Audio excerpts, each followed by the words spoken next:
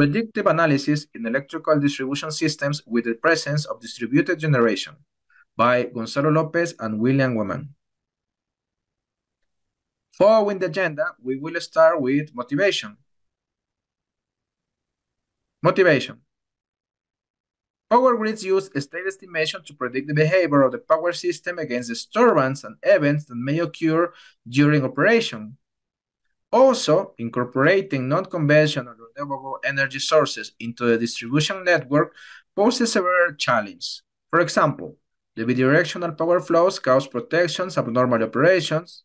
Furthermore, the use of power converters may affect the quality and reliability of the system, as they can generate harmonic signals. Abstract. In this project, a predictive analysis of a distributed generation system represented by the Lucas Nülle modules of the Smart Grid Laboratory of the Universidad Técnica de Cotopaxi is performed.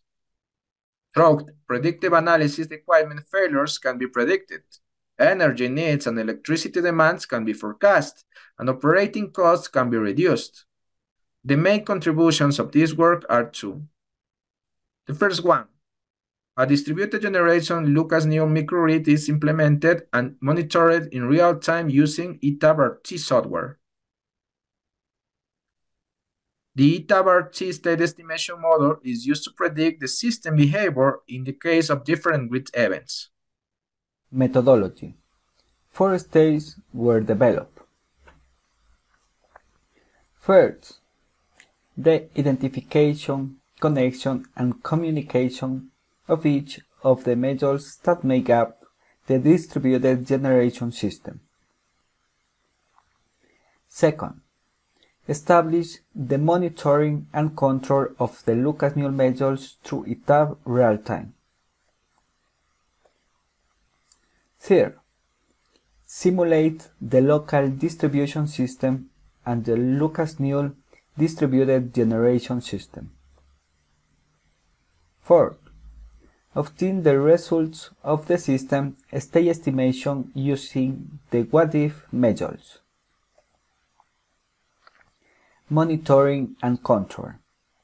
The supervisory control and data quasi-gen integrator module is used to communicate the Lucas Nülle modules and ETAP-Realtime.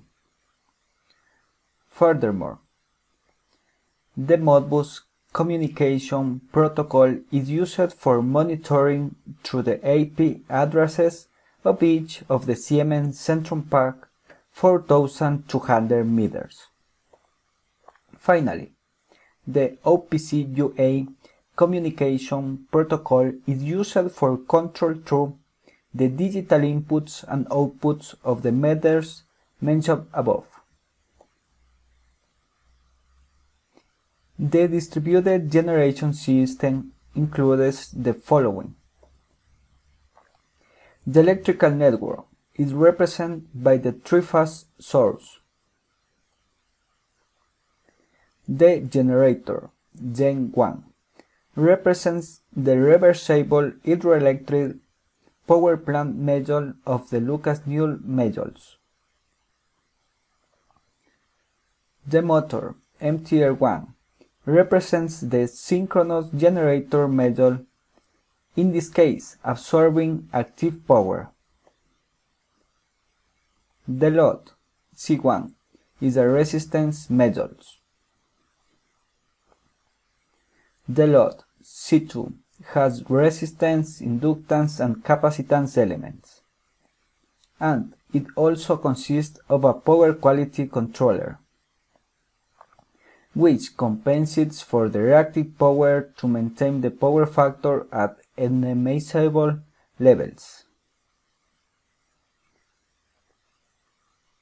The transmission line consists of a 150 km line and an overcurrent relay. The circuit breakers, CB, are represented by the meters MM1 Siemens Centrum Park 4200. The bus bars represent the table bus bars of the Lucas Nülle module.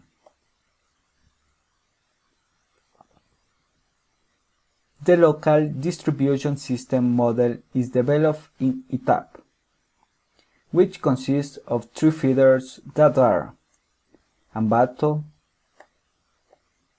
Mulalo, and Quevedo. Then, the GDLN2 distributed generator system is incorporated into the network. Results. Scenario 1. Medium voltage grid contingency. With the data captured in real time, we proceed to simulate the opening of the mains breakers so that the Gen 1 generator is overloaded by 148.20%,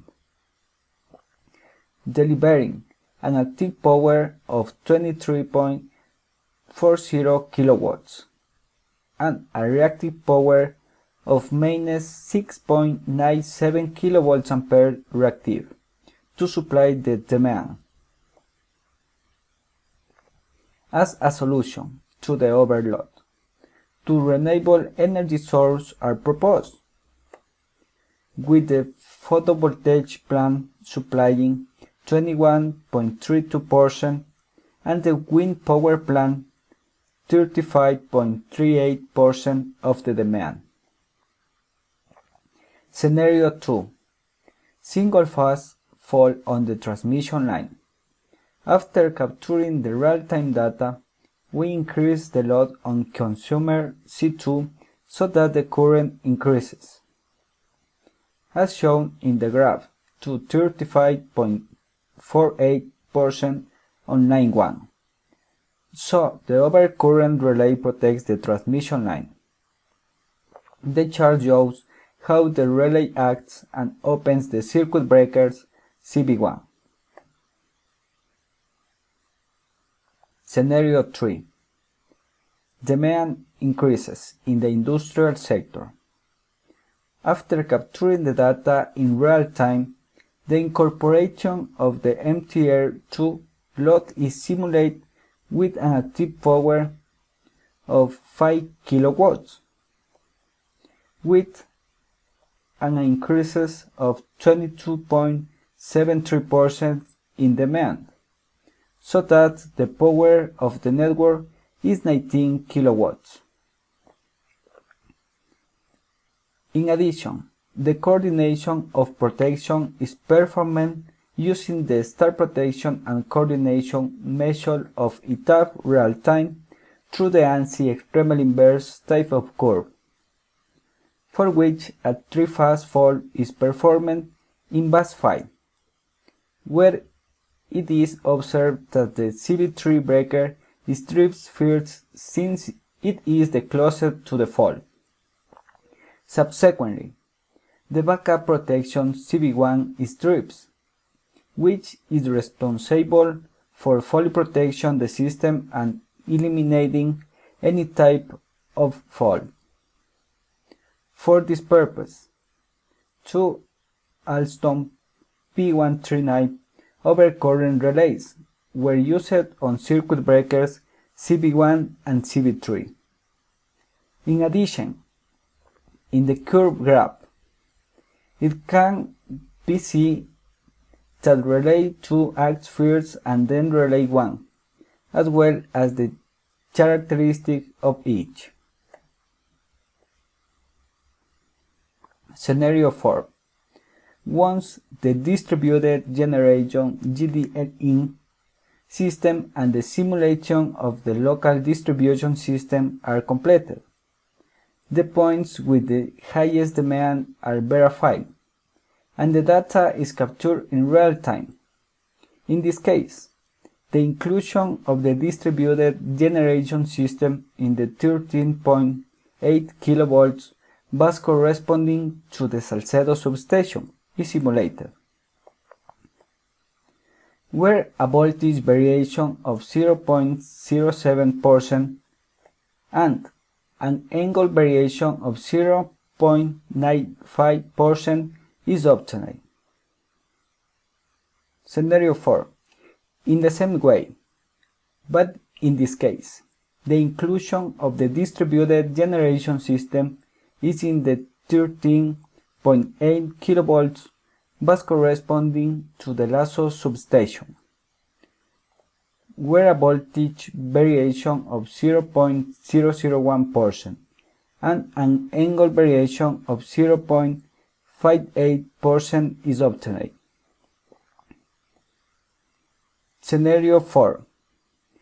Leakways, but in this case, the inclusion of the distributed generation system is in the 13.8 kV bus corresponding to the Lamana substation, where voltage variation of 0.28% and an angle variation of 1.53% is obtained.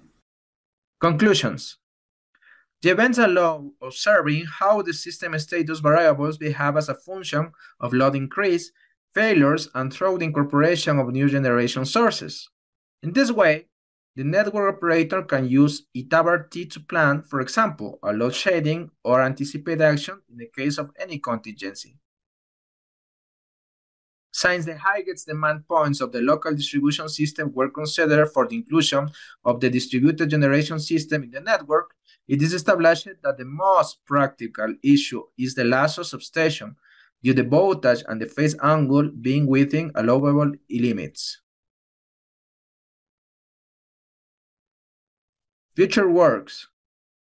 Incorporate into the model the study of the generation management system, through the automatic generation control, exchange scheduling, economic dispatch, load forecasting, and generation optimization. Acknowledgements. The Universidad Técnica de Cotopaxi is grateful for the donation of ETAP Power Lab and ETAP-Realtime for the development of this project by ETAP Operation Technology Incorporated and Silva Tech, ETAP's authorized representative for Ecuador.